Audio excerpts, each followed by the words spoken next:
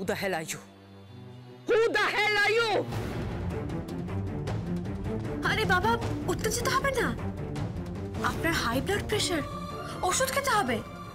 এই সময় যদি খারাপ কিছু ঘটে যায় তাহলে বিয়ের বদলে শ্মশান যেতে হবে। How dare you?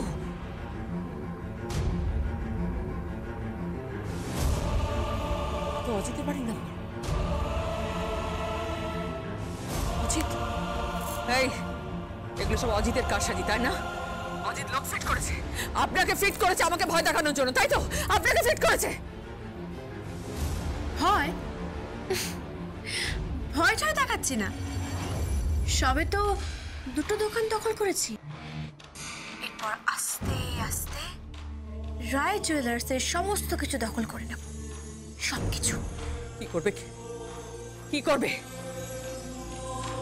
দেখতেই পাবেন। ও হ্যাঁ, নিমন্ত্রণের কাজ আমায় পাঠাতে বলবেন না, অজিত কর্মকারের বাড়িতে পাঠিয়ে দিলেই হবে, আমি পেয়ে যাব। কে আপনি? কে বলছেন? আমি এমন একজন যে আপনার মৃত্যু পরোয়ানা নিয়ে হাজির হবে। গিনি রায়, তৈরি থাকুন। হ্যালো হ্যালো হ্যালো, গিনিমো, গিনিমো, কি হলো? কি হলো গিনিমো? আবার সেই ফোন, আবার সেই ফোন। অজিত কর্মকারের বাড়ির ফোন নাম্বার থেকে সেই ফোনটা আবার। কেউ কেউ কি চাইছে? কি চাইছে? ও পুষ্পরাগা নেকলেসে পর এখন এখন কি ওহিনুর 1 কোটি টাকা দিয়েছে? যে নেকলেস গয়নাগুলো কিনেছিল ওকে ওকে সেইগুলো কি করবে তুমি? কি করবে এখন? না না না না, আমি কিছুতেই দেবো না, আমি কিছুতেই দেবো না ওই গয়নাগুলো, আমি ওকে কিছুতেই দেবো না।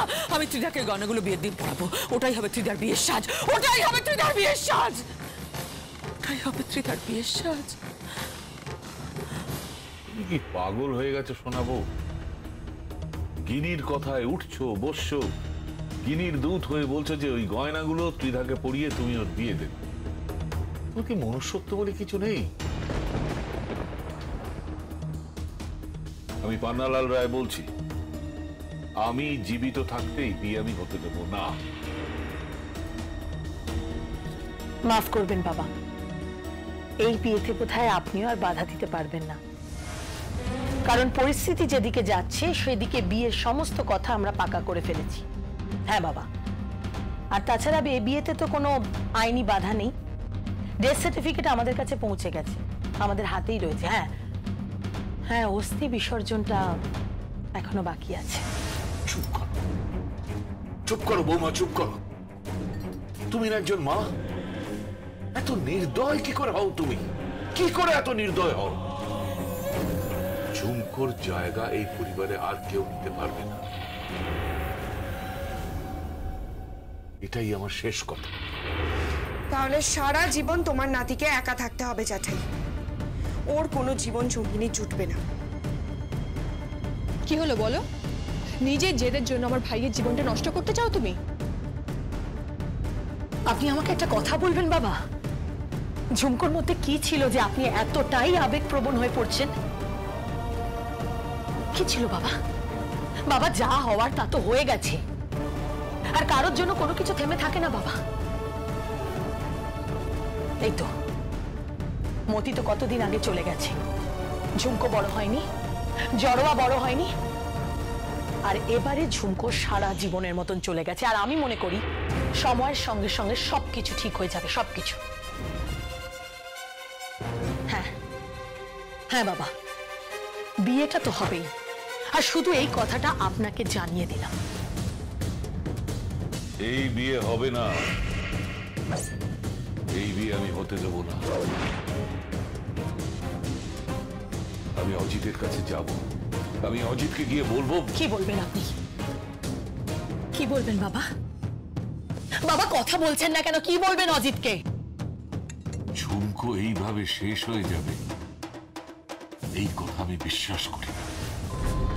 কোহিনূর, কোহিনূর। হ্যাঁ দাদু, ডাকছো? হ্যাঁ, তুই কি করে এত চুপচাপ হয়ে গেছিস? এরা মতলব বাড়ছে ত্রিধাকে বিয়ে দিয়ে এবারে বউ করে আনবে। তুই কোনো প্রতিবাদ করবি না? কোনো প্রতিবাদ করবি না? দাদু, আমার বোনের সুখের জন্য আমি এটুকু স্যাক্রিফাইস করছি।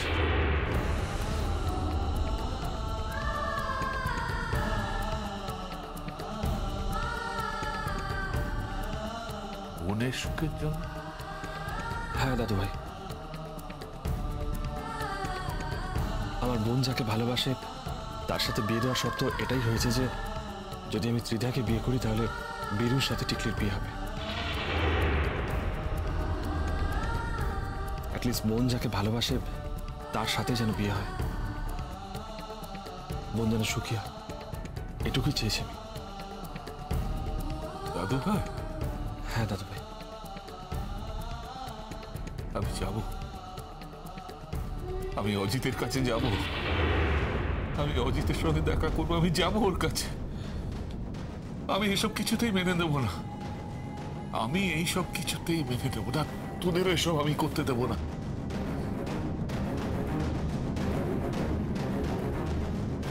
একটা বছর যায়নি, কালো শৌচ কাটেনি, অস্থি বিসর্জন হয়নি, শ্রাদ্ধ শান্তি ভালোভাবে হয়নি, আর তুই কিনা কোহিনুর ছি। আমি যাব, আমি অজিতকে গিয়ে বলবো। দাদু ভাই, দাদু ভাই,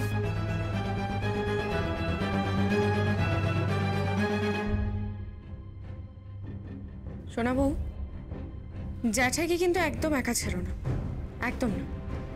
কোথায় কি ঘটিয়ে বসবে কে জানে। উনি অজিত শেখরার বাড়ি গেছেন, ওনার প্রাণের ছেলে অজিত শেখরা।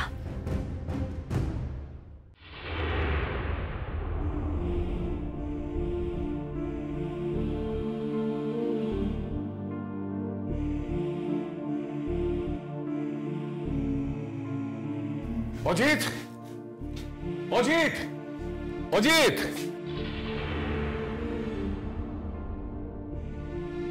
একে আপনি? অজিত কোথায়? কোথায় অজিত? দেখুন কোথাও হয়তো পথে ঘাটে ঘুরে বেড়াচ্ছে, পাগলের মতন হয়ে গেছে কাকাবাবু। নদীর উপরে যে সেতুটা আছে, সারাদিন ওই সেতুটার উপর বসে থাকে, কখনো কখনো রেল স্টেশনেও যায়, খালি বলে ঝুমকো আসবে, ঝুমকো ঠিক আসবে, ও ঠিক ফিরে আসবে।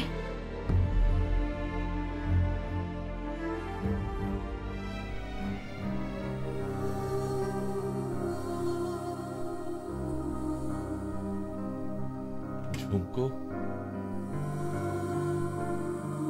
এটা কি হলো? এটা কি করে হলো? কি করে হলো? মেরে ফেলেছে আপনার লোক, আপনারই লোক মেরে ফেলেছে।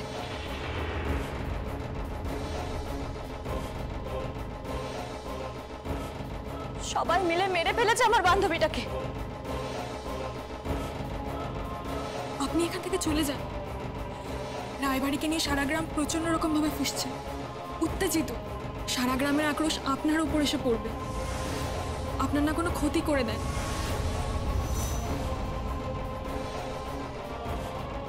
আপনি চলে যান।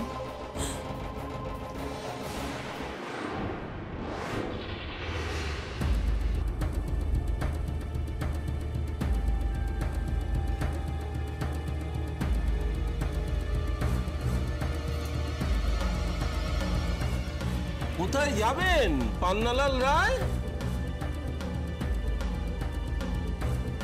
না না না, এত সহজে তো আপনাকে যেতে দেবো না। আপনার নাতি গায়ে এসে আমাদের পিটিয়ে গেছে। আপনার বৌমা মৃত্যুর আগে আমাদের কাটারির কোপ মেরেছে, সে ঘা এখনো শুকোয়নি। আপনাকে তো যেতে দেবো না।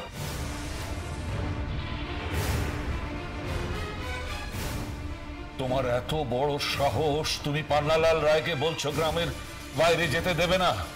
তুমি আমার ক্ষমতা জানো, তুমি জানো আমি তোমার কি অবস্থা করতে পারি। এত বড় উদ্ধত্ত তোমার, তুমি আমাকে বলছো যে তুমি আমাকে গ্রামের বাইরে যেতে দেবে না।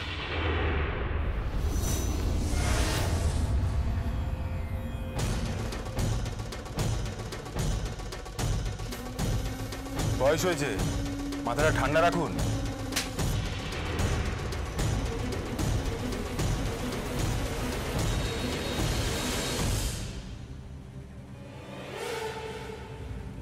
কি এত বড় সাহস? এই গায়ে হাত তুলবি না, তাহলে তোর নামে পুলিশ কেস হবে। তার থেকে ওকে বাইরে তুলে নিয়ে চল, গণধোলাই হবে। এই রায় বাড়ির লোকেরা আমাদের গ্রামের মেয়েদের সম্মান নষ্ট করেছে, গ্রামের মেয়েদের ফুসলিয়ে নিয়ে গেছে, তারপরে তাদের মেরে ফেলেছে। রায় পরিবারের সকলের শাস্তি চাই, রায় পরিবারের সকলের শাস্তি চাই।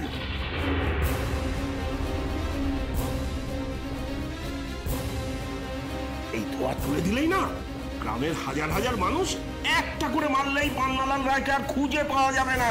পান্নালাল রায়ের লাশ বেরোবে এখান থেকে। আপনার কি মাথা খারাপ হয়ে গেছে নাকি? বাবা সরে যান, সরে যান বাবা, সরে যান আপনি এখান থেকে। ওনাকে আপনারা তুলে নিয়ে যাবেন মানে নাকি? শুধু উনি নন, সব আছে এখানে, সব। পানির গোদাটা কোথায় গেল সেটাকে তো দেখছি না। গিনি রায় ডাকুন, ফোন করে ডাকুন তাকে, বলুন হরিদাস যাচ্ছে। রায়ের মেয়েদের ফুসলিয়ে নিয়ে যাওয়া, তারপরে তাদেরকে বিয়ে ভেস্তে দেওয়া, তারপরে তাদের মেরে ফেলা। বিচার সভা বসাবো আমি, বিচার সভা, আর সেই বিচারের রায় হবে গণধোলাই। আরে নারু, হা করে দেখছিস কি? বাইরে গিয়ে লোক জড়ো কর। আপনি কিন্তু ভুলে যাচ্ছেন আমরা এখানে কিন্তু সবাই মহিলারা আছি। মহিলা মহিলা মহিলা দেখাচ্ছে, একে একে মহিলাদের সব তুলে নিয়ে গেল, এখন মহিলা দেখাচ্ছে। জড়োয়া চলে গেল, ঝুমকো চলে গেল, এবার কে? এবার কে? মাম্পি না অর্চনা? এই ঠিক করে কথা বল, ঠিক করে কথা বল। কি ঠিক করে কথা বলবো? কি ঠিক করে কথা বলবো? রক্তগঙ্গা বইয়ে দেবো আমি, রায় পরিবারের বংশের কাউকে বাঁচতে দেবো না। এই গিনি রায়কে ডাক, ডাক, ফোন কর, ফোন কর, নাম্বার বল, নাম্বার বল। এটা আবার কার ফোন? হ্যালো, হরিদাস, কে? আমি কে সেটা জেনে কি করবে? রায়বাড়ির লোকেদের ছেড়ে দাও। কে বলছো? হ্যাঁ, তোমার কথায় রায়বাড়ির লোকেদের ছেড়ে দেবো? তুমি কে হে? কে বলছো? আমি ধরে নাও আমি তোমার জো, তোমার মৃত্যুর তারিখে সই করে স্ট্যাম্প মেরে দিয়েছি। স্ট্যাম্প মেরে দিয়েছি হরিদাস। এই এই তো সাহস থাকলে সামনে আয়। আরে সামনে পরে আসবো, আগে রায়বাড়ির লোকেদের ছেড়ে দে, না হলে বিপদে পড়ে যাবি। এই এই কি করবি রে তুই? কি করবি? সাহস থাকলে সামনে আয়। আজকে গণধোলাই হবে, পাবলিক পেটাবে, লাশ ফেলে দেবে। তাই নাকি? তাহলে ওই পাবলিকের মধ্যে কমপক্ষে 4-5 জন লোক থাকবে যাদের হাতে থাকবে আগ্নেয়াস্ত্র। কি?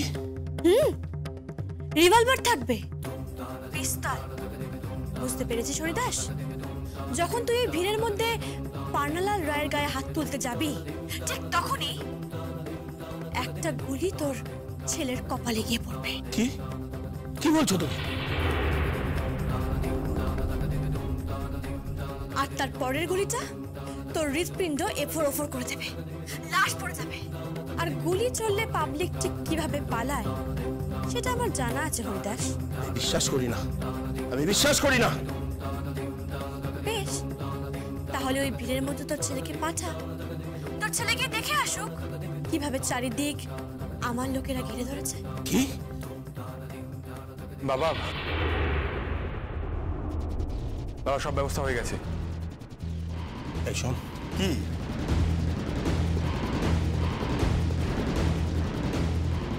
কি বলছো কি তুমি?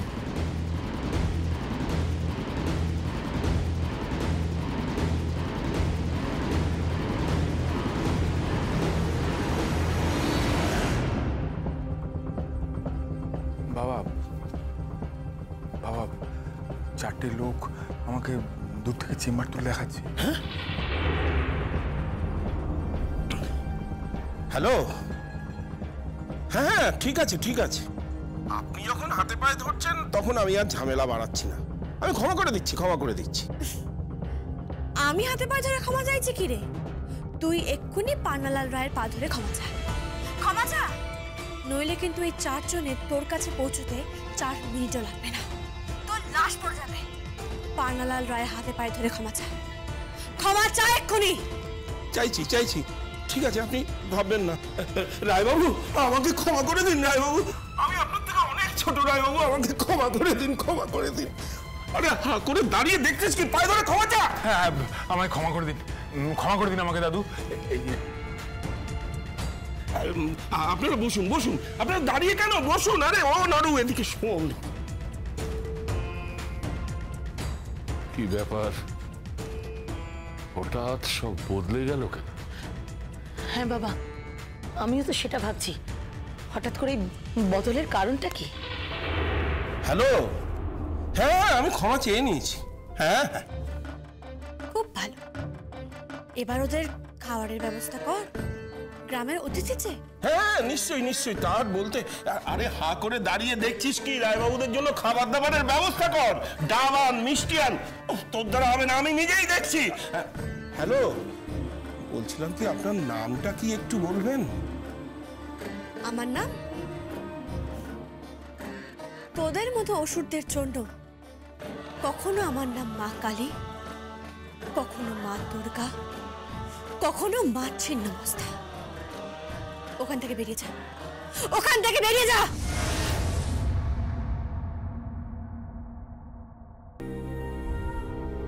হঠাৎ করে পালিয়ে গেল কেন? একটা ফোন আসার পরই হঠাৎ করে এরকম পালিয়ে গেল কেন?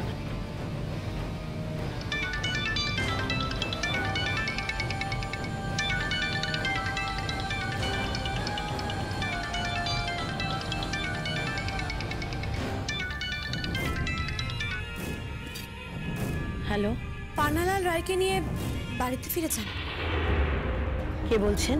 আমি সেই, এই মুহূর্তে যার গলায় পুষ্পপাতা নেকলেস থাকে। কে আপনি? বলুন কে আপনি, এক্ষুনি সামনে আসুন। সামনে তো আসবোই, সময় হলে ঠিক সামনে আসবো শোনাবো। গলাটা খুব চেনা চেনা লাগছে। হ্যাঁ, কে আপনি? বলুন কে আপনি? মাথা খাটাবেন না, শয়তানের মাথা তো ভালো দিকে খাটিয়ে লাভ নেই। কি বলছেন আপনি, কি বলছেন? ঠিকই বলছি, রাখছি। হ্যাঁ হ্যালো, এখান থেকে তাড়াতাড়ি বেরিয়ে চলো। ঠিক তাই, কখন কি হবে কিছু বলা যায় না, তাড়াতাড়ি চলো শোনাবো। চল চলুন বাবা। দাদু, বাইরে এত লোকজন দেখলাম, কোনো ঝামেলা হয়েছে নাকি? হ্যাঁ হচ্ছিল, এবার হরিদাসের ফোনে একটা ফোন আসে, তারপর সব ঝামেলা মিটিয়ে দিল। আমি জানতাম ঝুমকো ঠিক ম্যানেজ করে নেবে। I love that girl. এলেম আছে মেয়েটার বটে, এলেম আছে। দাদু চলো।